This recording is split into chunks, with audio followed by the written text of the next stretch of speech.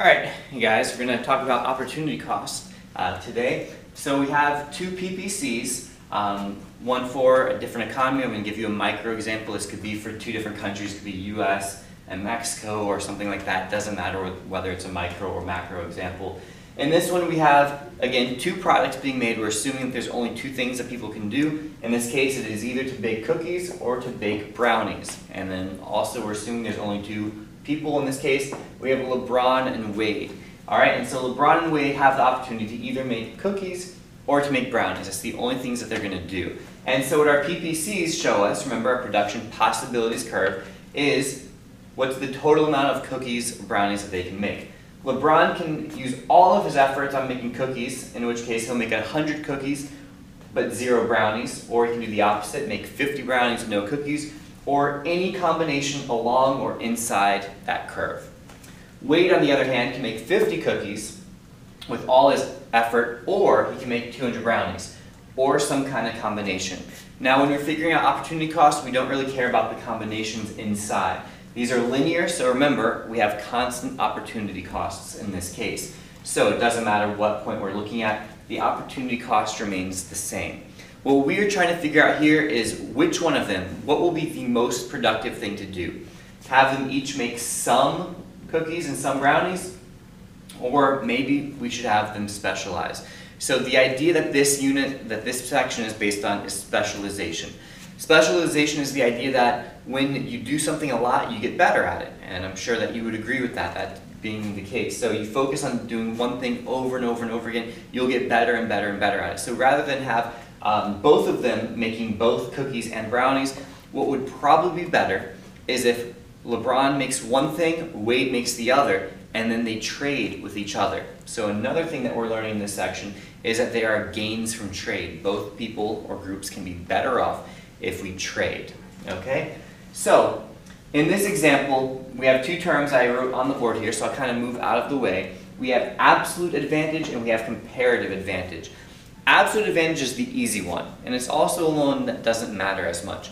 Absolute advantage just means that you can produce more of that good or service. So you're better at it. So whoever has the higher number, that means that they have an absolute advantage. So all you do is you look, see, all right, who has the absolute advantage in making cookies? LeBron can make 100 cookies, Wade can only make 50. Which number is greater? 100 is greater than 50. LeBron therefore has the absolute advantage in making cookies. It is that simple. When it comes to making brownies, LeBron can make 50, Wade can make 200. Wade has the absolute advantage in making brownies.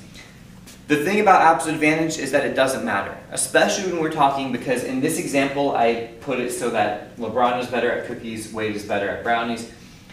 A lot of the questions that you'll have, you'll see that one person or one country is better at both things. So it could be that LeBron can make 100 cookies or 400 brownies. That would make him better at both.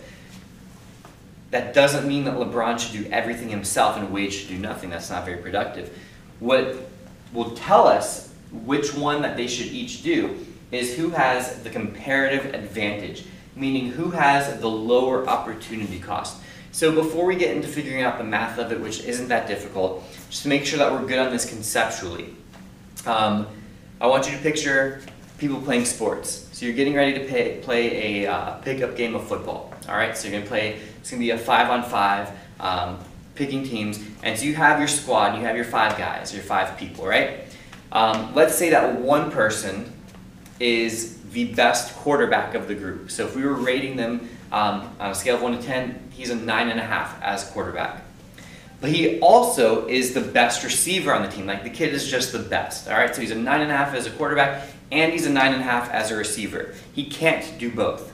So now you, as a team, so you are the team captain, you have to decide, all right, does this kid play quarterback or does he play receiver? How do you make that decision?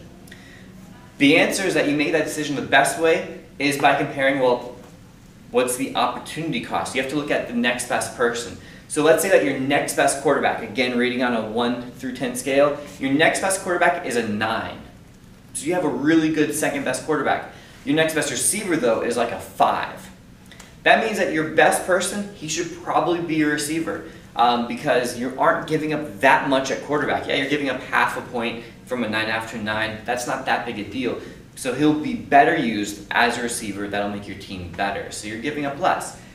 Now when it comes to what they should do, baking cookies, baking brownies, comparative advantage means to have a lower opportunity cost, to give up less. So how this question goes is it's going to ask you what is, to figure out, so the question, there's a few different ways this question goes. It'll ask you who has the comparative advantage. The way we figure that out is to figure out opportunity cost. Okay, so that's the bottom line, is what we need to do is figure out what is each of them, LeBron and Wade, what is their opportunity cost for making one cookie or for making one brownie. And from there, we'll walk you through it when we get there. So the first one, I just set up this little kind of table here. You can make something similar if this helps. LeBron, we're trying to figure out what is his opportunity cost for making one cookie. In other words, for him to make one additional cookies, how many brownies could he have made? What is he giving up? All right, so since he could make, and I'm going to kind of do the work over here, and I'll probably erase it as I go, we'll put our final answers in this table. He could make 100 cookies. We're trying to figure out what's he giving up to make one single cookie. So the way we do that is we're going to divide 100 by both sides because we want this to equal 1. So for him to make one single cookie, how many brownies does he give up? Well, since we had to divide by 100 on this side to get us down to one cookie, we're going to divide our number of brownies by the same thing. So 50 brownies is what he could make, divided by 100. And then this is where you never thought it was going to come into play. Simplifying fractions from like 3rd grade or something like that comes into play. 50 divided by 100 is 1/2. 1/2 what? Over here we're going to put it, his opportunity cost is half, and I'm just going to put the letter B, half of a brownie. That is what LeBron is giving up. So what that is telling us, so what does that mean? For every one cookie that he makes, he is giving up the opportunity to make half of a brownie. And one quick way to know, because what people always get confused on is which one's the numerator, which one's the denominator. One way to look at it is which number is bigger. If you're looking at the opportunity cost for the bigger number, for cookies in this case, you see that he makes less brownies. That answer, your opportunity cost, should always be less than the number 1. It should be a fraction less than 1. When we go the other way, it should be a number greater than 1 when you're talking about the smaller number. So just something to keep in mind, so that, because our numbers are going to be the same, because we're basically going to flip it around, you'll see in a second. All right, now on this one, we're going to stick with LeBron for a minute. We're going to get LeBron's opportunity cost for both. What is he giving up to make one brownie? Well, he could make 50 brownies. So to determine, to get that to equal 1, we have to divide it by 50. So 50 brownies, we want to know how many cookies he's giving up. So we divide that side by 50, so now we have to do the same thing for the cookies. So, or you can make 100 cookies. We do 100, over 50, not 500. That's a little ugly. One take LaMoney. I don't know if you knew that yet. LaMoney does everything in one take. 100 over 50 equals 2. Now make sure you label it, because just that number isn't going to be a right answer. 2C, or 2 cookies. So what this is telling us is for him to make one brownie, he could have made 2 cookies. That is what he is giving up. So he can make double the amount of cookies as he can brownies. So for him to make one cookie, he's giving up half a brownie. For him to make one brownie, he's giving up 2 cookies. All right, hopefully you're with me so far. Now we have to do the same thing for Wade, because we don't know anything yet. So for Wade, our numbers are a little bit different. What is Wade's opportunity cost for making one additional cookie? So since he can make 50 cookies, again, to make that equal 1, we divide that side by 50, so 50 over 50 equals 1, which means we have to do the same now for the other. So to figure out how many brownies he's giving up is 200 over 50, which equals 4. So Wade is giving up 4 brownies, and we can again kind of prove that because he can make 50 cookies, he can make a lot more brownies, so more than 1. So we check our answer and it's right. Last one, What is his opportunity cost of making one additional brownie? We divide it by 200 in this case because he can make 200 brownies, so for him to make one more, 200 divided by 200. What we do to that, we got to do to the other. 50 over 200 equals 1/4, and we're probably noticing that these numbers are all reciprocals of each other, and that's good. We should be noticing that, and that will always be true. And so that's telling us that Wade is giving up 1/4 of a cookie.